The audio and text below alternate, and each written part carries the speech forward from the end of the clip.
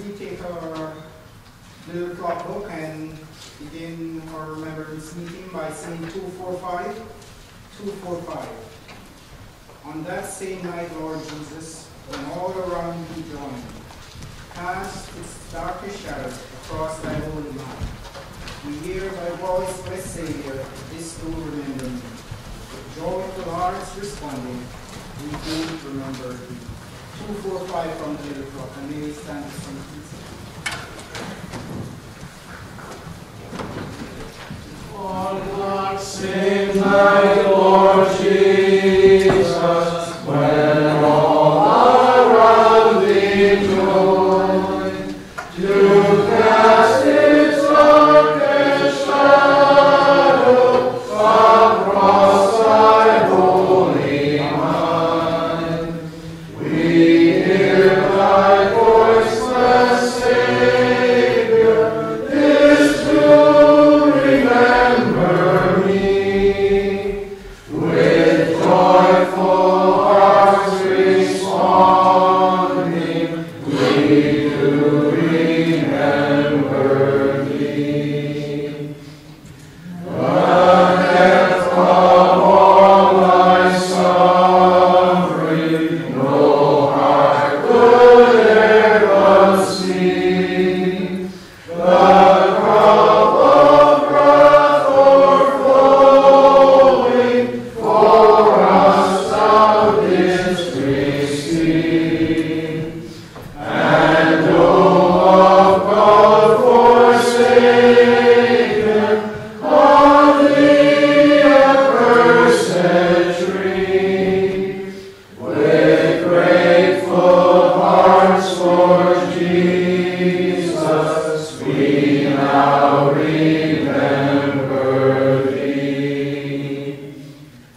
We think of all the darkness which from thy spirit pressed, of all those waves and billows which roll across thy breast. Oh, there thy grace unbounded and perfect love we see. With joy and sorrow mingling, we would remember thee. We know thee now as risen, the firstborn from the dead. We see thee now ascended, the church's glorious head. In thee by grace accepted, the heart and mind set free, to think of all thy sorrow, and thus remember thee. Till thou shalt come in glory, and call us hence away, to rest in all the brightness of that unclouded day. We show thy death, Lord Jesus, and here would seek to be more to thy death conformed, whilst we remember thee.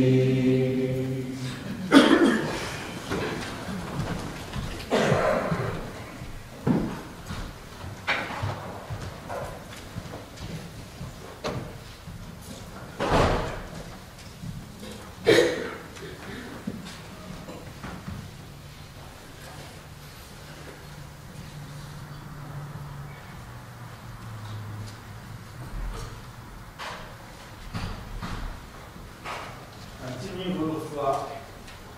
In 2:35, we praise thee, glorious Lord, who died to set us free with perfect sound and joy to live that every melody. In 2:35, little o'clock. We'll praise thee, glorious Lord, who died to set us free. No earthly songs can joy afford like heavenly melody. 2, 3, 5. We'll praise thee, glorious Lord, who died to set us free. No earthly songs can joy afford like heavenly melody. Love that no suffering stay, we'll praise through love divine. Love that for us atonement made, love that has made us thine. Love in thy only light, all sorrow here below.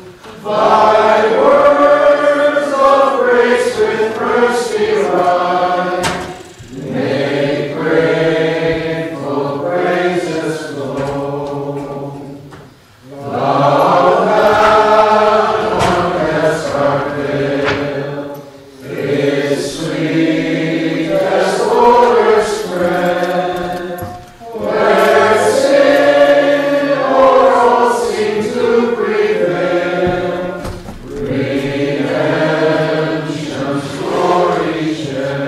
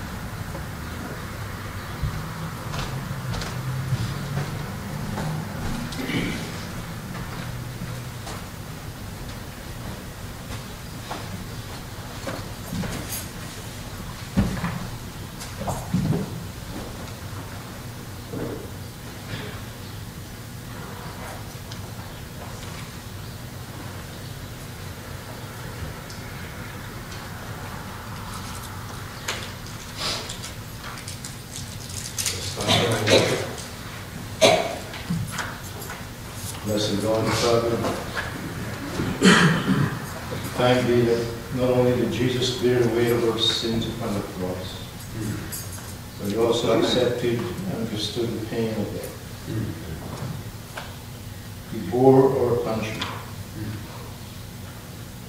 He took our punishment on himself. He not only became sin for us, but he bore our punishment and felt the full wrath of God. So this morning, thank you that we are reconciled to God by the death of his Son. On the cross we see our blessed Lord Jesus, who is the sum of all perfection, tenderness, purity, holiness, and love, suffering on our behalf. That sacred head that only thought of mercy, love, and truth was crowned with thorns, that our sinful thoughts might be forever purged. His holy feet could only walk on errands of mercy, were nailed to the cruel tree, that ours might be delivered from their wayward and willful wanderings. Before this perfect servant died a suffering death. Thank thee that our blessed Lord Jesus submitted to his Father's will and became the perfect atoning sacrifice for sins. Christ offered his thought to God and put away sin by the sacrifice of himself. He bore the burden to Calvary and suffered and died alone. Amen. So far we thank thee that was God's perfect love that put him on that cross. We thank thee that he was brought down into the vessel death in order to gloriously rise above and beyond. He was brought down in order to bring us up out of it. So far we thank thee that he is now exalted, lifted up from high, never to die or suffer anymore, seated at the right hand of God, place of honor and power. This morning we give you thanks for him, the one who is altogether loved. Blessed Lord Jesus, the one who loved us and gave himself for us. Amen. Amen.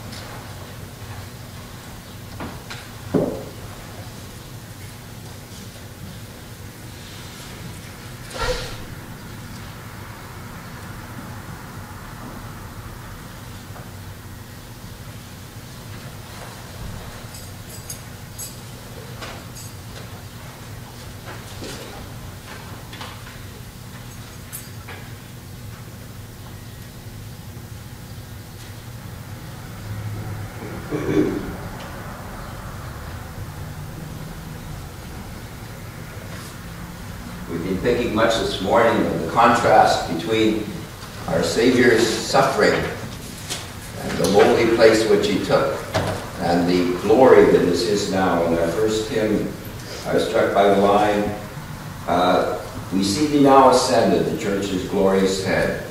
We begin that verse with, we know thee now is risen, the firstborn from the dead. He died for us, as our mother has been mentioning in worship.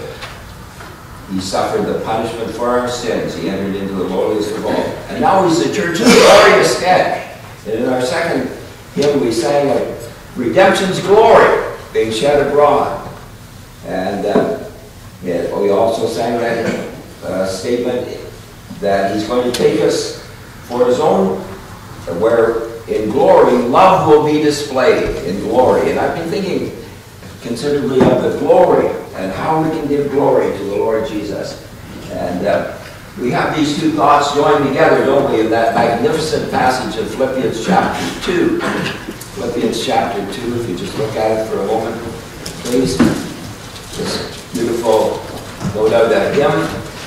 that the early church sang. I think Paul is quoting it here, but it seems to be common opinion anyway. We know in Philippians chapter 2, this is a parenthetical passage, a passage in brackets, where Paul is exhorting the Philippian believers to be humble and to be lowly and to be meek like our Savior and to consider others more than themselves. And he gives us a tremendous example, the greatest example of all, of how the Lord Jesus showed humility and meekness and lowliness, and he put others before himself. He put us before himself, and he suffered and died in our room instead. And he says in chapter 2 of Philippians, verse 5, let this attitude be in you, which was also in Christ Jesus, who being in the form of God, thought it not robbery, a thing to be grasped at, to be equal with God, but made himself of no reputation. But he said, made himself as nothing at all, and took upon him the form of a servant, of a bondslave, and was made in the likeness of men. And being found in fashion as a man, he humbled himself, and he became obedient unto death, even the death of the cross. Wherefore God also hath highly exalted him. I love this. He's highly exalted our Savior.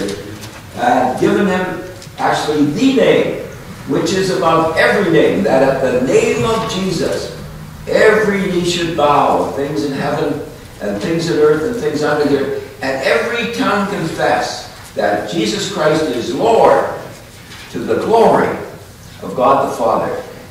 It's interesting to me that God's eternal purpose in the cross, in the suffering and death of the Lord Jesus, in the awful punishment that we've been reminded of that he took for us, that in all of this, God's eternal, eventual purpose was to obtain glory.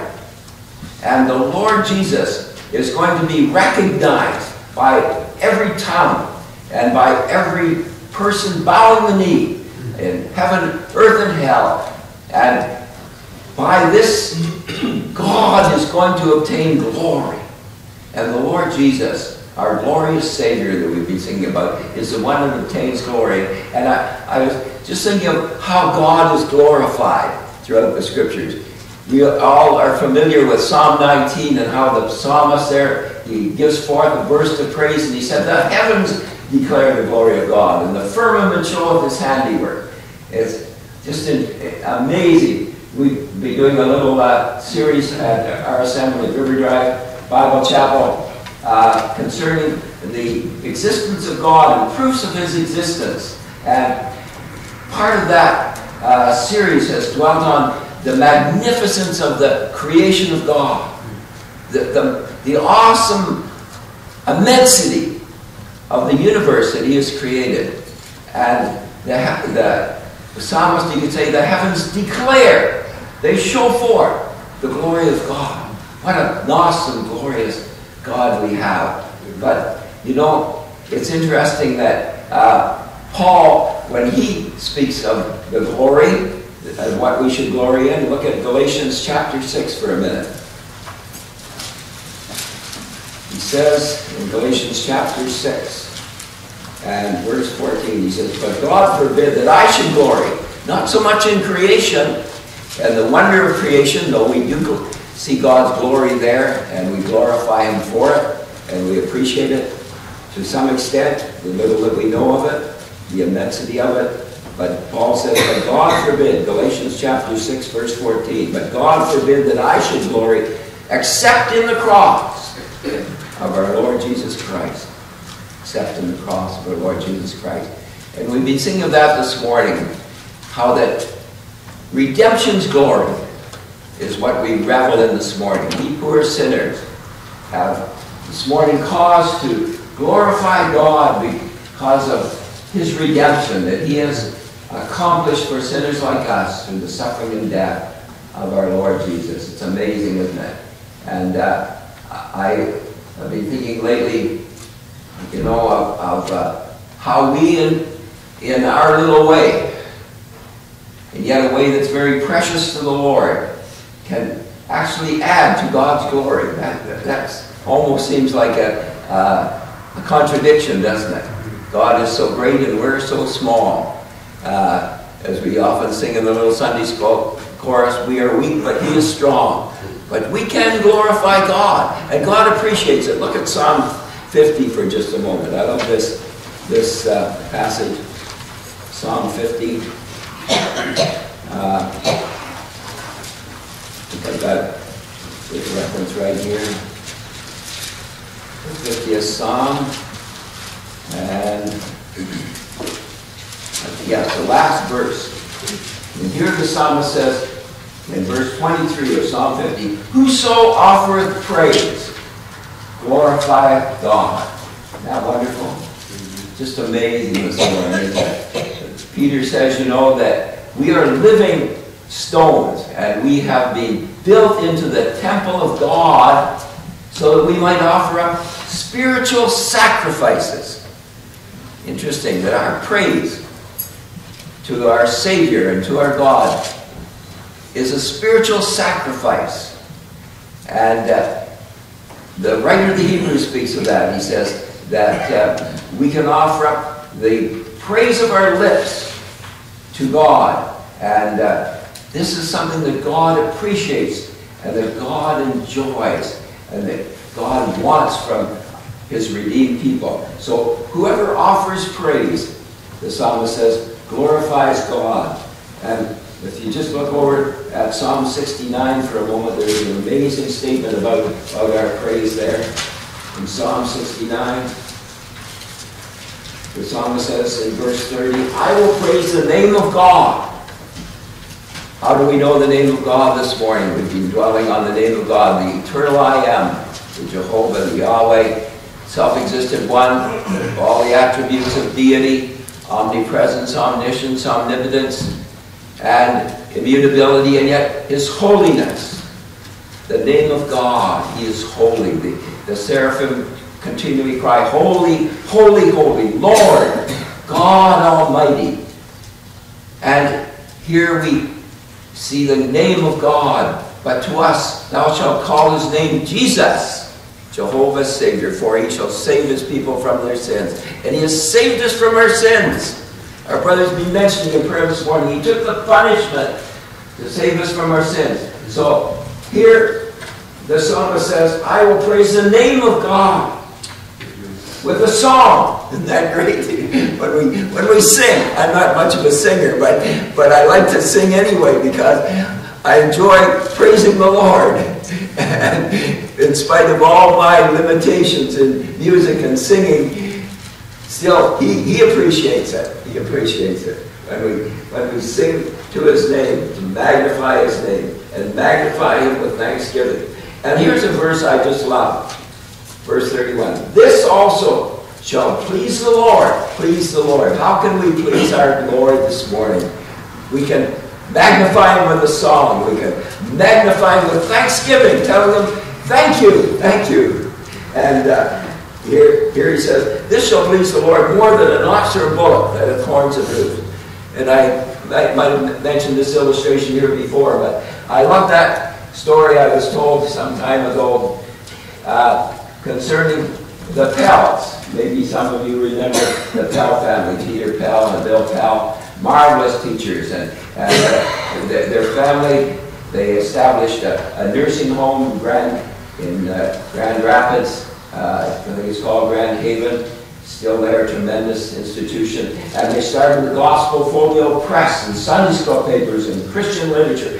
And Peter and William were wonderful teachers. But old Mr. Pell, the father of those two great teachers, he had a habit of entertaining Christians in his home. They were very poor. They had a farm building. It was out in the country then, now in the section of Grand Rapids. It's built up. I remember visiting there probably about 25 years ago.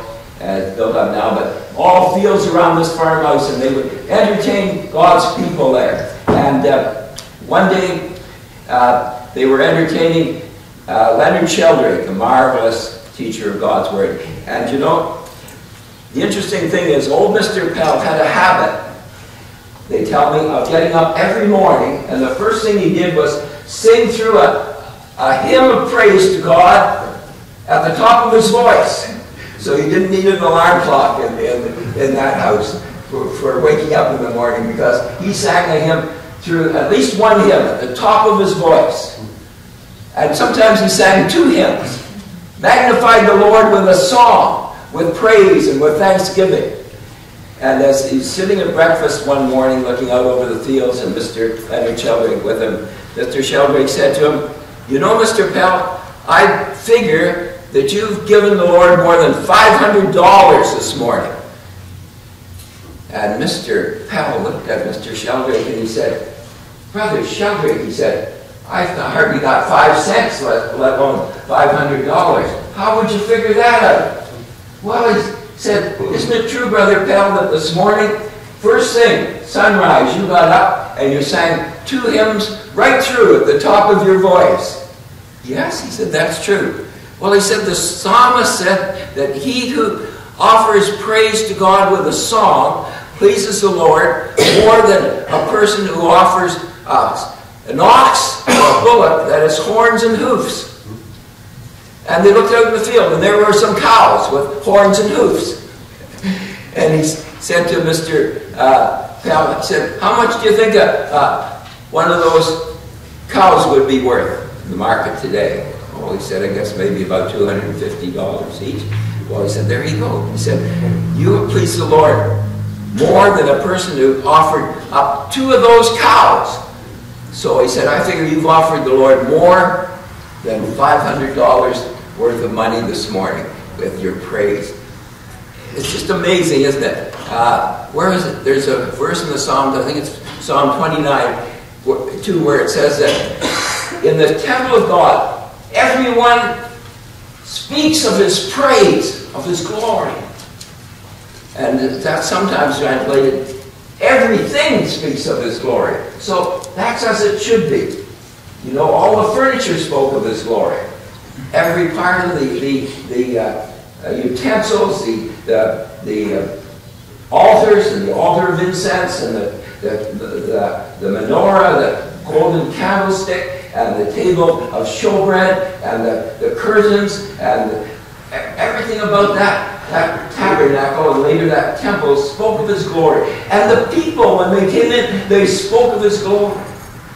So this morning, as we come together to remember our Lord Jesus, and the price that he paid on Calvary's cross to redeem our souls from sin and Satan, hell and death, and to bring us into his glory, he is pleased this morning, and the Father is pleased when we offer him our praise. And he that offers praise glorifies God. And let it be true this morning of us as we gather together, that every one of us, whether silently or audibly, we speak of his glory. We give to him the praise and the glory that's due to his holy name for his name's sake. Amen. Number 93 in the right. 93 in the right. The Lamb of God was slaughtered, the King of glory seat, the crown of thorns upon his head, they nailed him to the tree. The Father gives his only Son for glory done, for us the guilty and undone, the spotless sacrifice. Number 93 in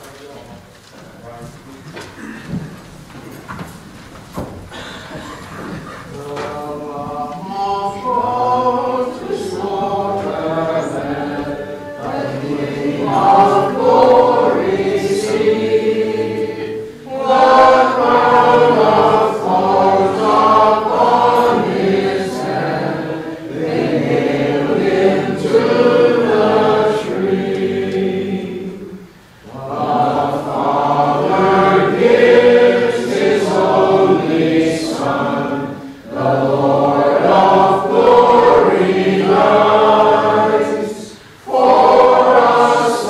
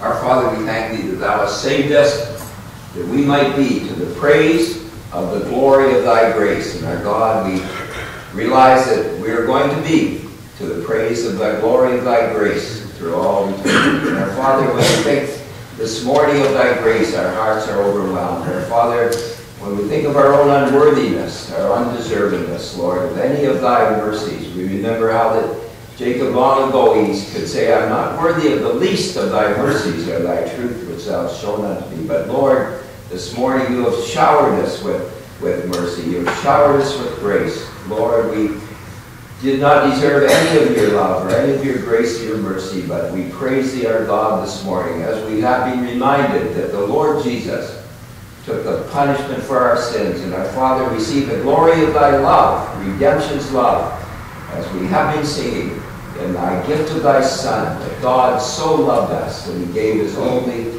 begotten Son. He gave him to suffering. He gave him to punishment. He gave him to death. And our Father, we thank thee that our Savior loved his Father so much and loved us so much that he was willing to leave that unspeakable glory of thy presence and that wonderful fellowship that he had with thee for all eternity in the glory, and to come down to this scene where we were, Lord, and that he was willing to be despised and rejected of men, and a man of sorrows and acquainted with grief. And our Father, we only know a little of what that means, our God, but when we think of our Savior, our holy, perfect Savior, and what it meant for him to be acquainted with grief and to be despised and rejected of men, our Father, we can't really comprehend the totality of it, but we praise thee for it. We praise thee for his meekness, for his lowliness, for his love, for his perfection, for his entire devotion to thyself, and that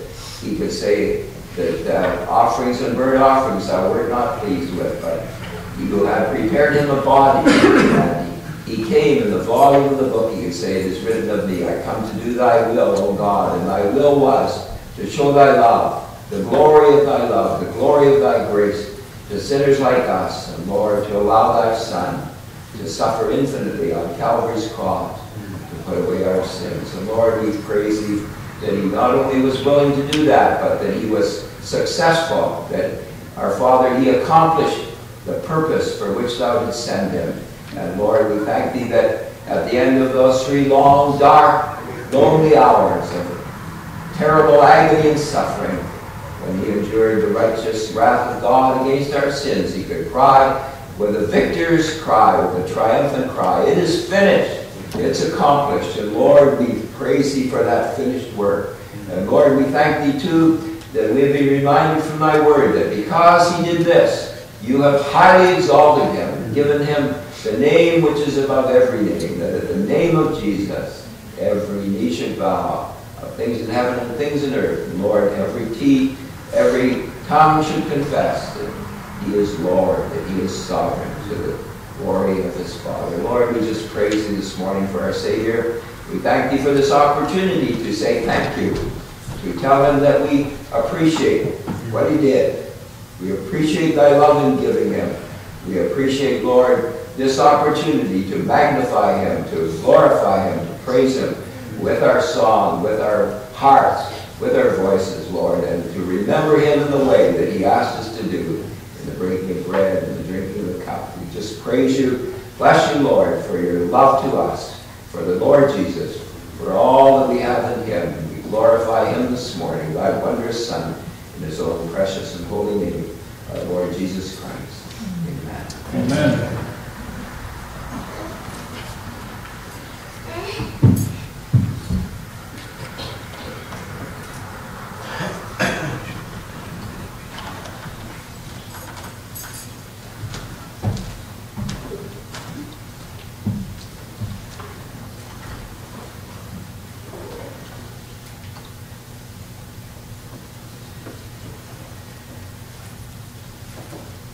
Let us give thanks for the bread.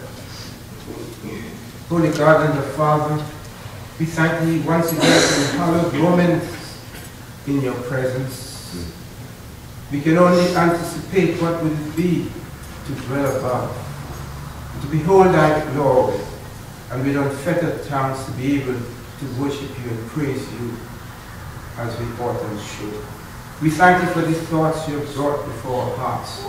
Oh, our hearts rejoice to know that God, in his love and his majesty, planned such a way that human beings, sin and distant from himself, can be brought nigh to the blood of the Lord Jesus Christ. Indeed, the blood of bulls and bullocks and animals, however many, could never cleanse a sinner or bring us nigh to God. But we thank thee for thy Son, who was willing, O God, to leave his father's bosom, to come to this earth. And, O God, we think of the sufferings he endured, the lonely life, the fastings, the hunger, the scorning, the beating, the death. Oh God, as we look upon these emblems, remember Havel of his soul. He was made sin for us, he who knew no sin, that we might be made the righteousness of God in him. Lord, we thank thee for all the precious thoughts from every heart, and from all the praises and thanksgivings from every soul bound in your presence. As we take of this bread, O God, and to take of it, O God, solemnize our every heart. May we sense afresh the preciousness of redemption, and be exercised to offer thee worship in an unusual fashion, such that thy heart might be made glad once more, once less, before we see your glorious face. As we take this bread, Lord, we give thee your thanks in the worthy, precious, and adorable name of our Lord and Savior Jesus Christ. Amen. Amen.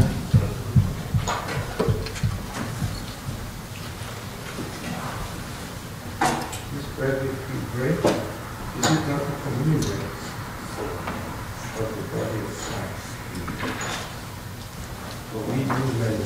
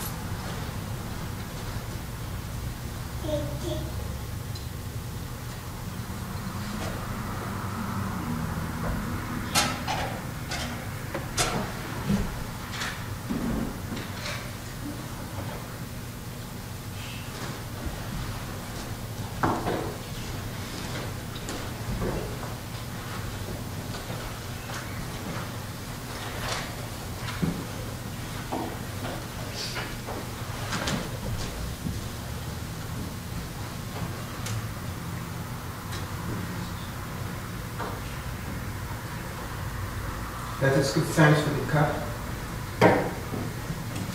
Once again, O God, we think upon the preciousness of your Son. Remember of old, when man sinned, God took the skin of an animal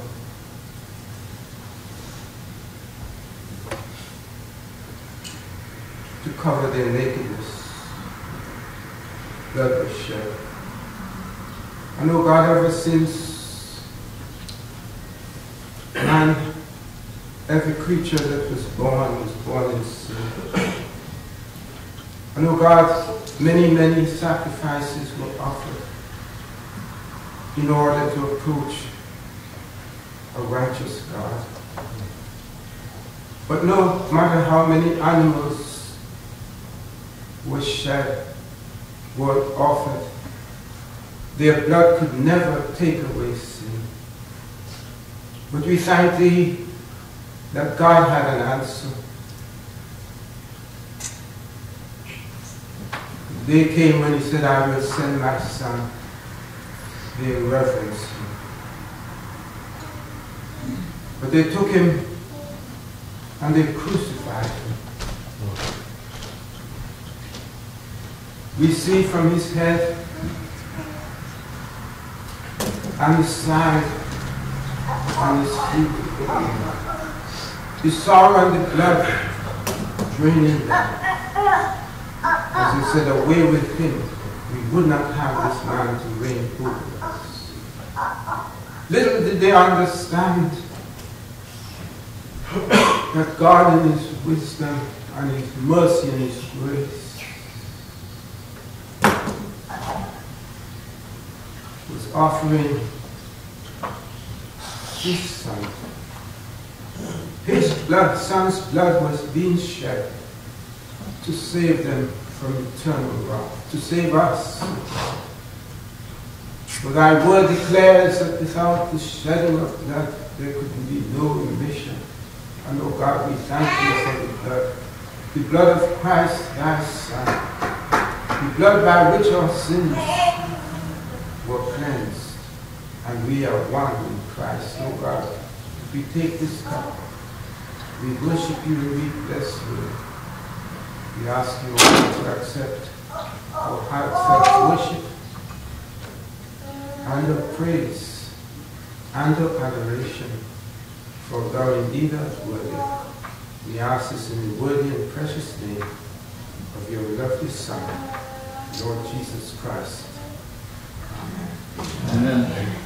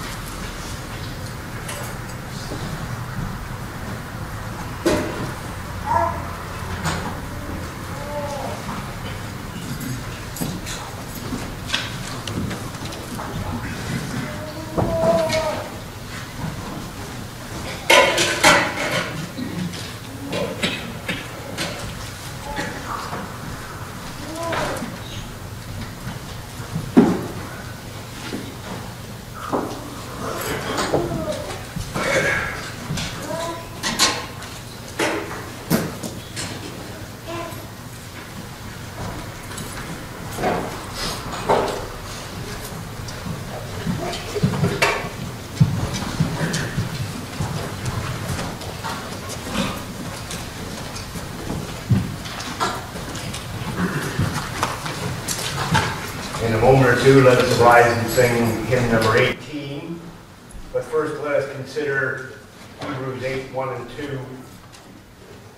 Of the things we have spoken, this is the sum. We have such an high priest who is set at the right hand of the throne of majesty in the heavens, the minister of the sanctuary and of the true temple that the Lord pitched, and not man. So, as we have remembered the Lord another time on this beautiful Lord's Day, the things we have spoken, this is the sum. We have such an high priest. We thank and praise him for his mercy in saving us, that he's the King of kings, and Lord of lords. He's coming again to take us home soon. Could we rise and sing number 18? Verse 5 says, crown him the Lord of heaven, one with the Father known, one with the Spirit him given, from yonder glorious throne. And especially this part, as the brother was exhorting us to think of praise. To thee be endless praise, for thou for us hast died. Be thou, O Lord, through our endless days, adored and magnified. Not only the endless ages of eternity to come, let us praise him. Think of the picture the brother painted us there as he exhorted us with Mr. Pell, arising before the sun, to sing at the top of his voice as he could, to praise the Lord his Savior. Number 18, please. Could we rise? Many crowns, the Lamb upon his throne, are now the heavenly anthem drums, all music but his own. Awake my soul and sing of him who died for thee.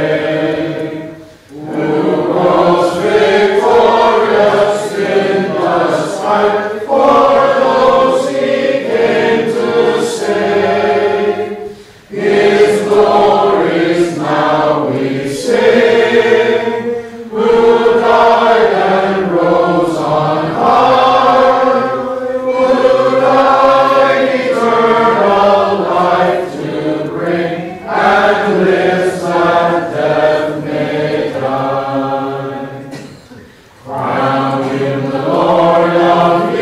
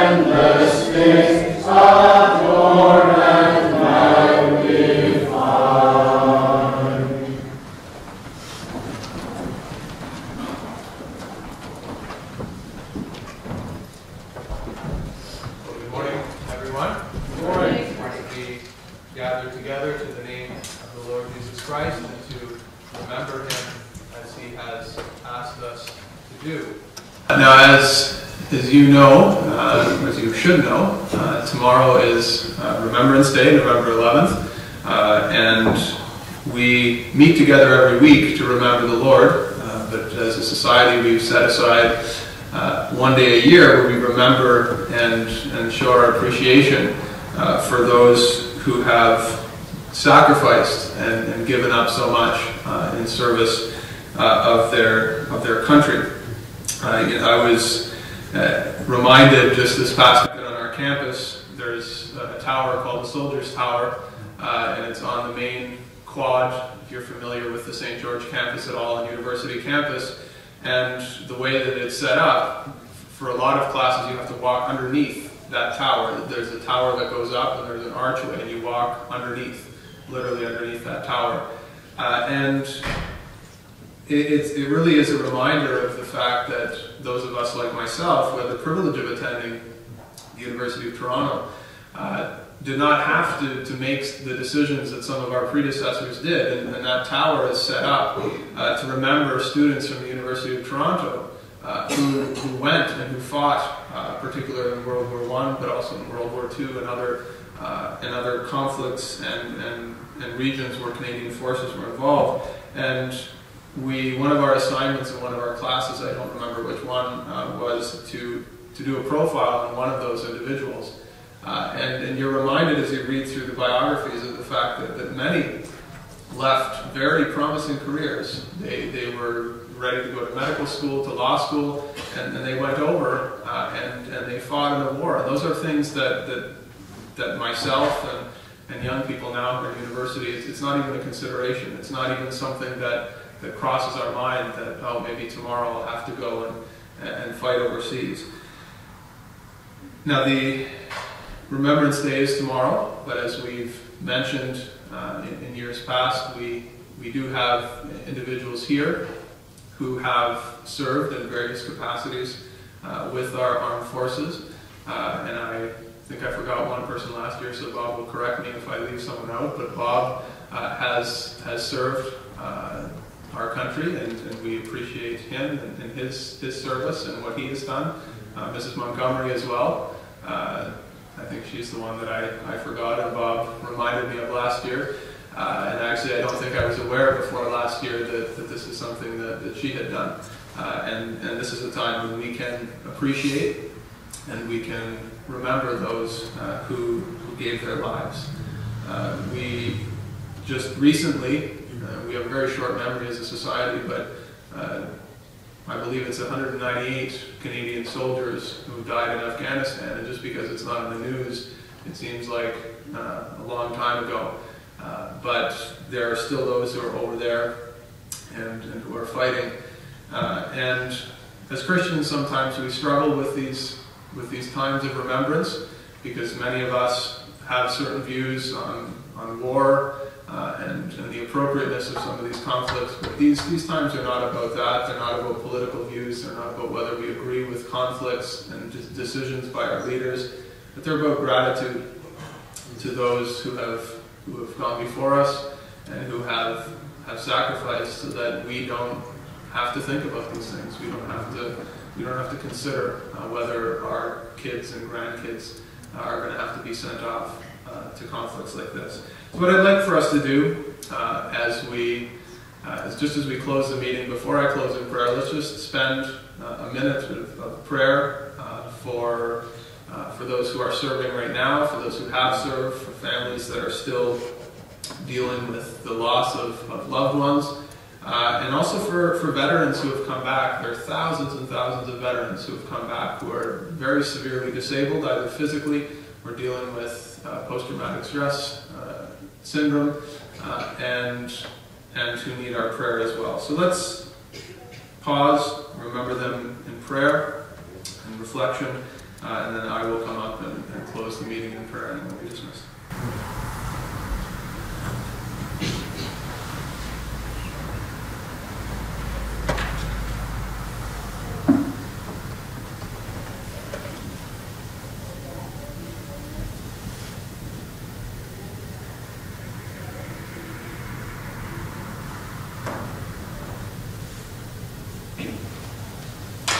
But, Father God, as we bow in prayer, in thankfulness to you for the wonderful country where you have placed us, but we also those who gave their lives, gave their youth, gave so much to answer the call that was needed to stop oppression in the past, and even now, at this moment in Afghanistan and many places around the world. We thank you for the freedom we have, but we also thank you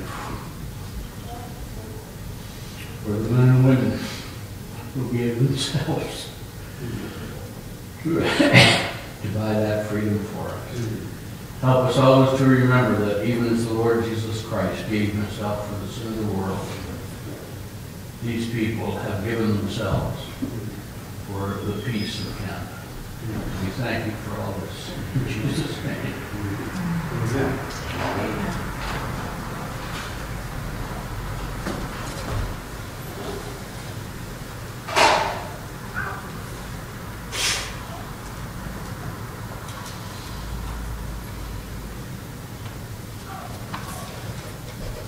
Father, the world does not understand peace. Peace that the world gives fades away, but your peace is everlasting, it endures forever. The world seeks after a process that leads them through the initiatives of mankind to bring peace. We know that peace comes because of the righteousness that you have given to us through your Son, the Lord Jesus Christ. We think, O Father, of the day when righteousness shall reign supremely, and we know that the effect of righteousness is peace.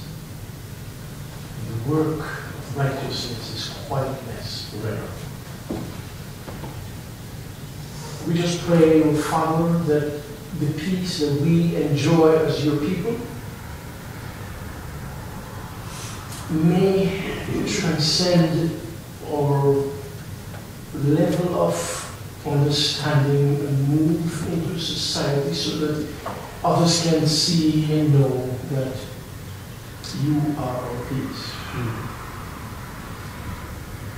And that will comfort the heart of those who mourn. This is a loss and devastation and destruction to human society that we cannot ever find words to express. We thank you, Father, that your intervention in all the conflict of the human race is well remembered. And none more so than on the cross, where blessed Lord Jesus died. Amen. In order that the human race may come and believe and receive everlasting peace. And so as the countries of the world may pause today to remember the great sacrifices, we just pray, O Father, that those even now who are in conflict areas, in some marvelous way, will pause and look to heaven and know that they can receive peace. So bless their families, bless those who are suffering, be gracious unto them. And may we as a society never put them aside and forget them, but all their needs will be met. You see, Lord, the problems that so many of the veterans face today. Benefits are cut off, and the ill treatment, we just pray that you will intervene in their behalf. We pray so, giving you thanks in the blessed Lord Jesus Christ, the one who is of eternal peace. We give you thanks in his name. Amen.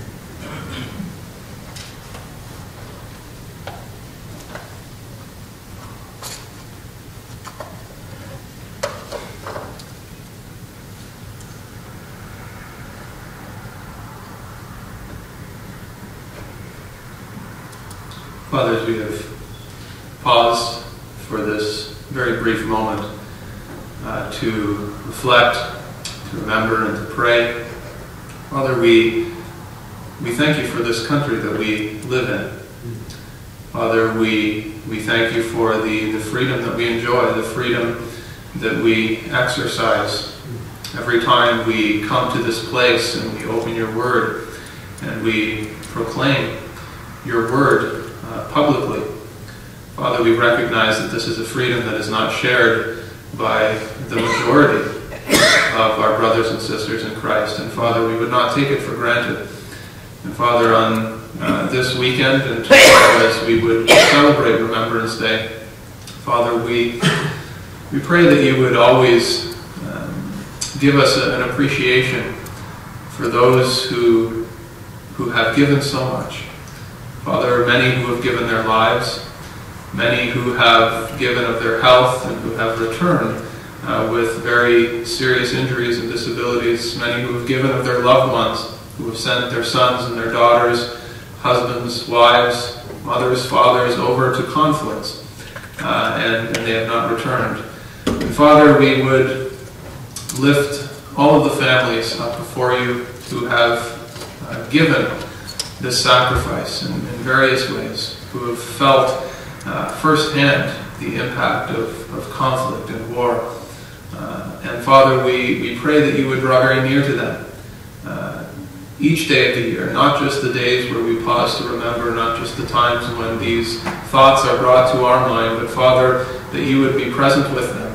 Father, if they do not know you, we pray that they would find peace in the Prince of Peace, that they would turn to you as their Father, that they would not turn to other means to deal with the loss and the pain, but Father, that they would look to the one who is in control of all things.